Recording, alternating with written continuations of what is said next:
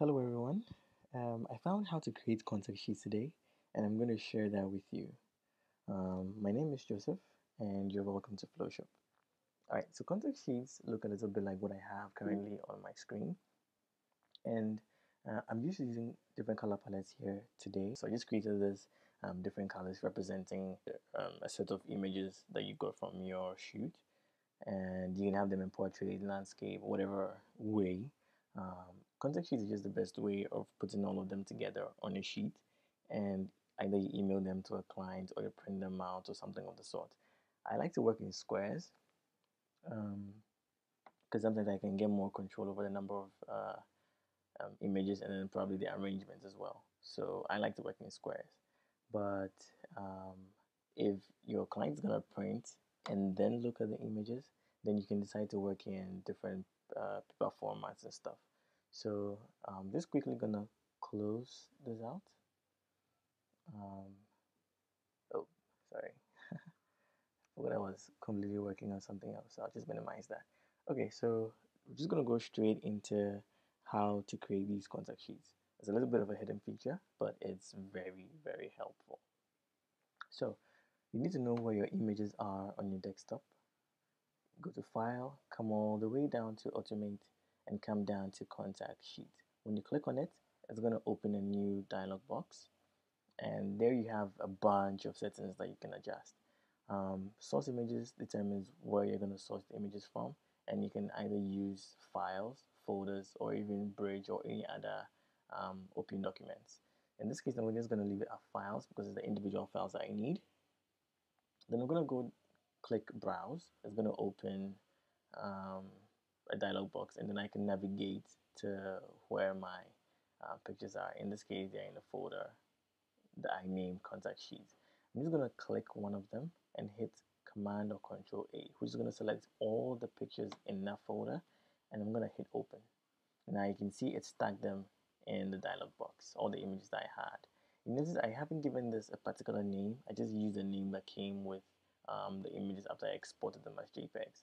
So it came as Untitled 903, 904. So you can decide to rename them before you get to this stage, and so that you can maybe probably name them A, B, C, D, or A1, A2, whichever way, whichever name works for you. And that's going to appear here. And so that's going to make it very easy for your client to select as well. You can decide to work in inches, centimeters, or pixels, but I'm going to leave it here at inches because if you want to set a document to a size that can be printed, then you can simply input the values in here that you want. But here I'm going to work with a square, just 36 inches by 36 inches, which is pretty large. Um, I'm reducing the resolution to 200 pixels. I'm going to keep the mode RGB, even though there are several options here. 8-bit sRGB, and I'm going to flatten all layers. So what it's going to do is it's going to merge everything after it's automated the process and put it on one single layer, which I find to be very, very cool. Okay, so when you come down to the thumbnails area, um, it's this is where you can decide how to arrange your images, and I like to go across first. It's going to start from the left all the way to the right till all the images are done. You can also decide to do it down first, which is going to come from the top all the way down, then go to the right column, come from up all the way down until the entire document is filled again. In my columns, I want to make it 6 and my rows 5 because I know that the total number of images in that folder were 30, and 6 times 5 is 30, so it's going to fit into the square perfectly. You can also use auto spacing, but I like to leave it checked, and so Photoshop is going to do the calculations by itself. Down here where you have use file name as caption, this is where I mentioned, so these are the file names, and it's going to use them as the caption. So whatever name you had chosen in the beginning, that is what is going to be the caption for the pictures, and then the clients can decide to select that um, as well.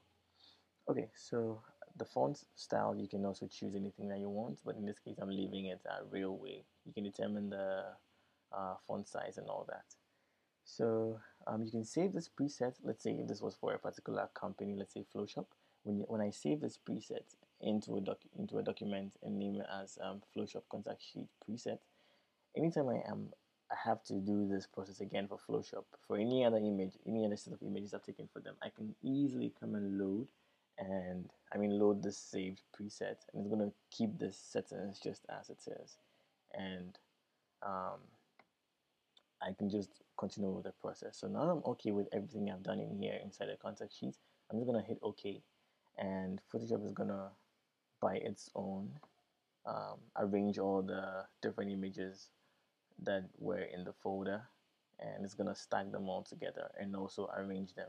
Plus, it's gonna add the name or the caption to it. And that name or caption I like to include because that's the only way that the clients can choose the pictures that they love based on that. So this is going to be a little bit of a tedious process, but Photoshop is going to quickly run through depending on the speed of your machine and all of that. Um, but let's just wait for Photoshop to do its own thing, and then we can continue from there.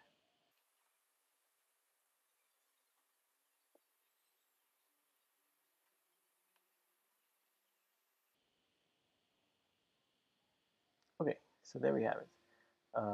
Photoshop is done creating the contact sheet. When I zoom in a bit, you can see it has the untitled 901, 902, and so the client can always say, hey, I like 903, I like 909, I like 914, and then based on that, you can also go back to the images in your folder and edit those images based on the selections that the client has made.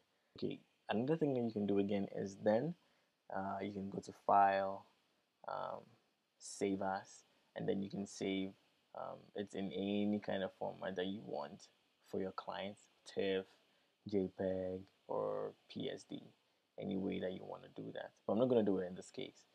Um, if you want to save for web also, you can go to File, Save for Web, and you can input your uh, values, and then you can save the entire document. Okay, because we chose flatten images, it did not create all these individual images on different layers. It's rather merged everything onto one, and I find that pretty handy. After all, the client is not going to move any of these images as I indicated earlier. So yes, this is how I basically like to do it, and all of them have been named as well. And so depending on what the client chooses, the client just has to select the name associated with that particular picture, and then give you um, the captions or the names, and then you can work off from that. Okay, so thank you very much for watching this episode. If you have a better way of doing this, kindly let me know in the comments down below. Don't forget to like, subscribe, and share if you enjoyed this episode. Thank you again, and see you next week.